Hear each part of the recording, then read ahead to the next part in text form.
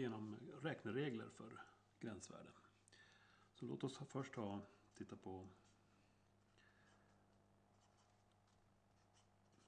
x-kvadratfunktionen och så ser vi vad händer när x går mot 3 då. Ja, x går ju mot 3 så det betyder ju att x kvadrat måste gå mot 3 i kvadrat. Och det blir ju 9. Och vi kan ta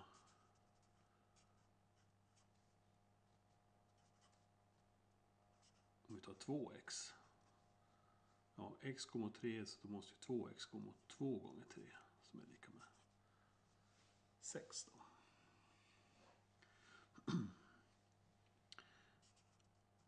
Om vi nu adderar de här två funktionerna.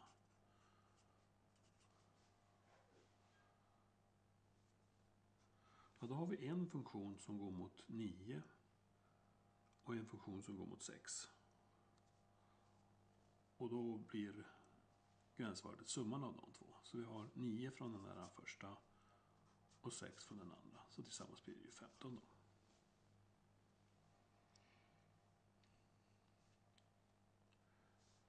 Så det här ser vi vad som händer när man adderar två. Vi har 2 stycken funktioner som har varsitt gränsvärde. Och adderar vi de två så kommer vi addera gränsvärdena.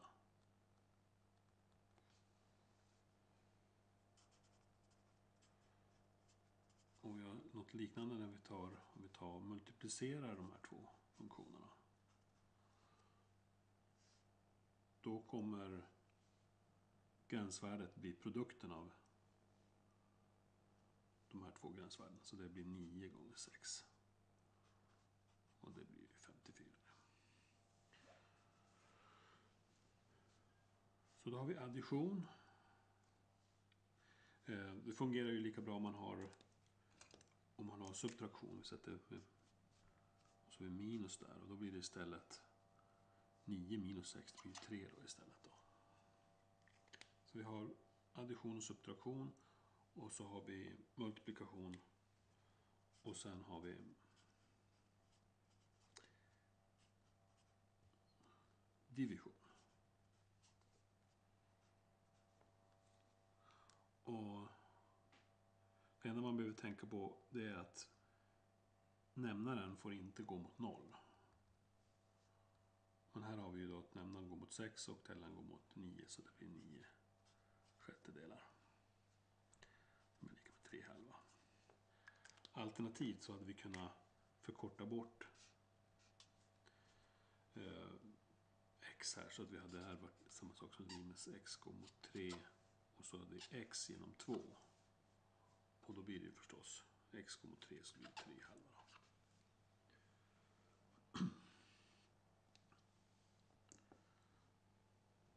Så då ser vi att om vi har en kvot av två funktioner så blir det gränsvärdet för kvoten blir kvoten av de två gränsvärdena.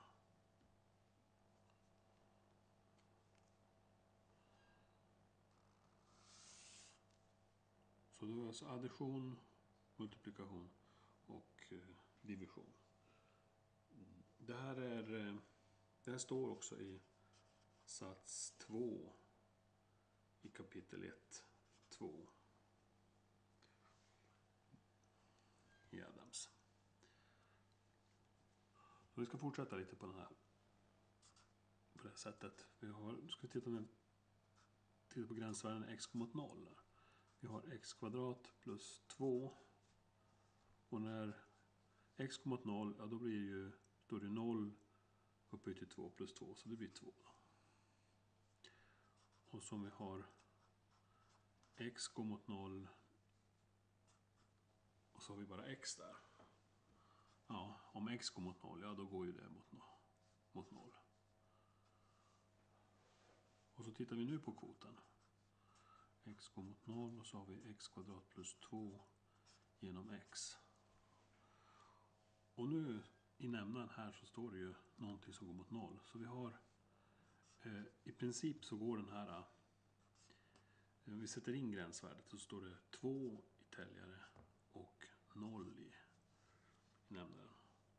Så att den här funktionen är av typen 2 genom 0. Och division med 0 är ej okej. Om någonting går mot 0 så dividerar med ett allt mindre tal och då får vi större tal. Så det här går förmodligen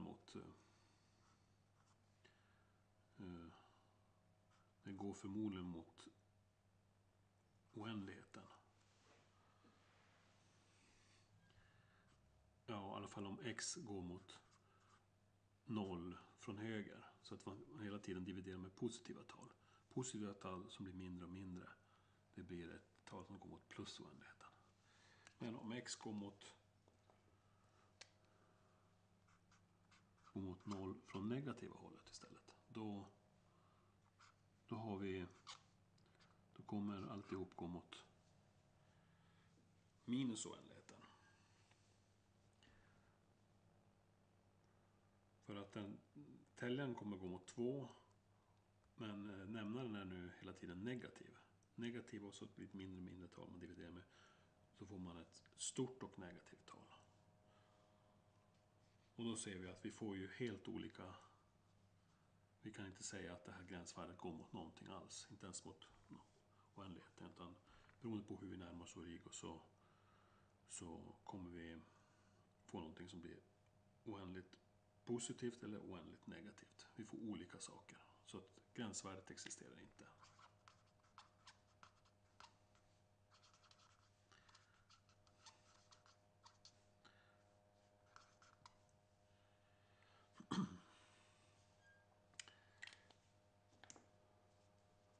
Så är ett typexempel på vad som kan hända när vi dividerar med, eller har gränsvärde där vi får någonting som är noll i nämnaren. Men det behöver inte bli så riktigt. Om vi har x kvadrat, gränsvärdet för x kvadrat det blir 0 när x går mot 0. Och så tittar vi på x kvadrat genom x. Och här har vi då någonting. Täljaren går mot 0. Och nämnaren går också mot 0. Så det här är 0 genom 0. Och 0 genom 0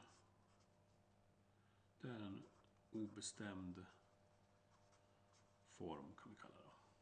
Vad är 0 genom 0? Är det 1? Eller vad blir det egentligen?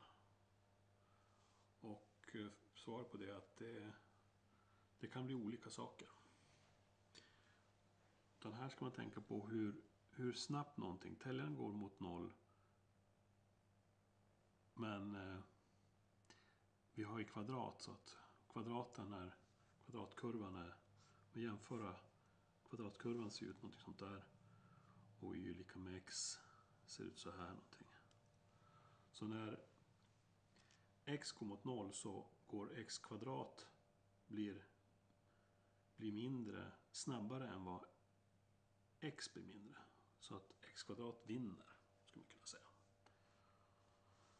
Så att här kan vi ju förkorta, så att här är ju bra. Det här är ju inte något stort problem för vi kan förkorta bort x kvadrat genom x. Så 1x kan förkortas bort och då ser man att det blir 0.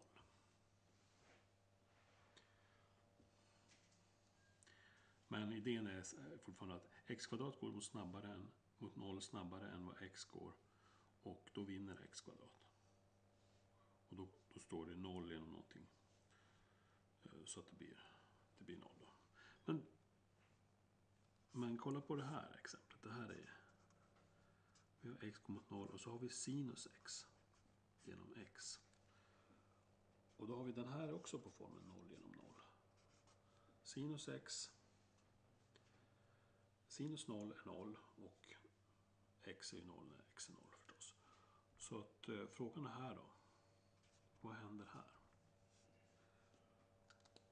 Och det här ska vi titta på i nästa videosnutt eller nästa miniföreläsning. Så att det här ska redas ut i nästa föreläsning. Det här är ett intressant exempel.